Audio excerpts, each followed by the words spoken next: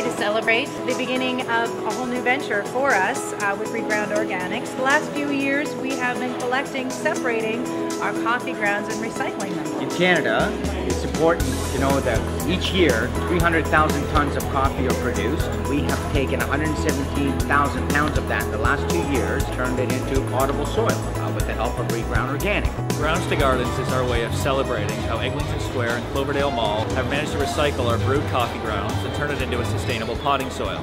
From 11 to 3 today, we've got our electronic waste collection out in the parking lot.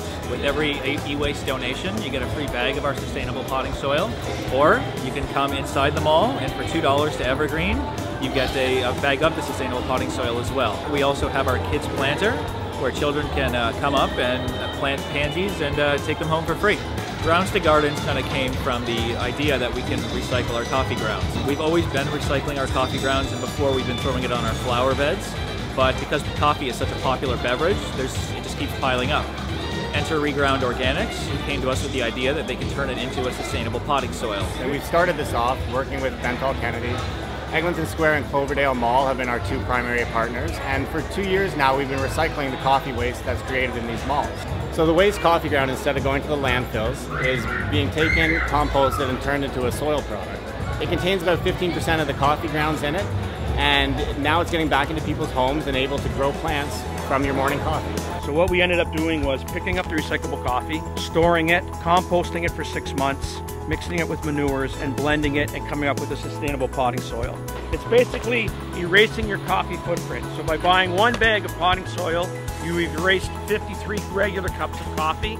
Some of the other components are very similar to what you see in the high-end products from all the big names, the wood fines and the peat loam.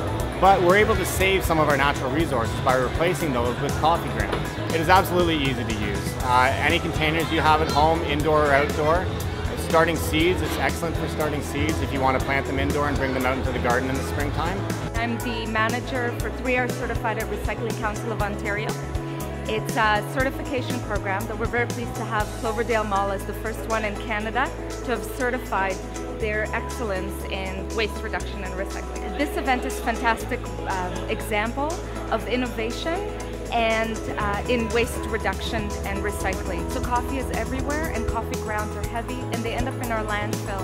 This is a fantastic solution to take something that is normally thrown away and is actually used towards another use and of value. Everybody in this industry, whether they're a developer, an owner, or a manager like Bentall Kennedy, strives very, very hard to be environmentally friendly as possible. There's no other way of saying it. Well, take notice from Bentall Kennedy. I mean, with Eglinton Square and Cloverdale Mall, this is an initiative that no one had to do, but they went ahead and did it. They saw a problem, they wanted to come up with a solution, and they went ahead and came up with an innovative partnership. And this is something that can be applied countrywide, and I think it's inspirational for the shoppers here, as well as the tenants here at the mall and in Eglinton Square who would like to be able to do something with their waste.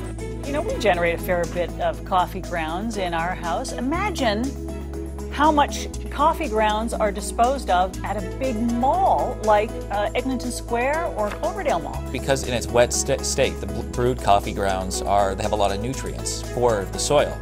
So we were dumping them on our flower beds and then in our grass, but because again, so much of it just keeps piling up, we had to find something else to do with it. As Darren mentioned, the coffee grounds are a really good nutrient source, specifically nitrogen.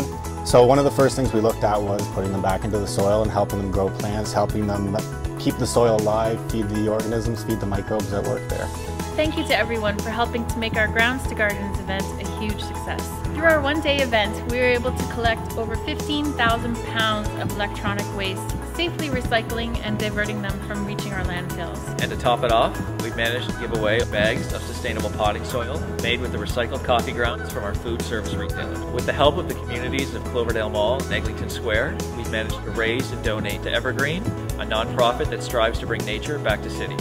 On behalf of Cloverdale Mall, Eglinton Square, and our partners from Reground Organics, we're pleased to present Evergreen with a donation in the amount of $3,917.50. Thank you to the communities of Cloverdale Mall and Eglinton Square for helping to make our Grounds to Garden event a huge success.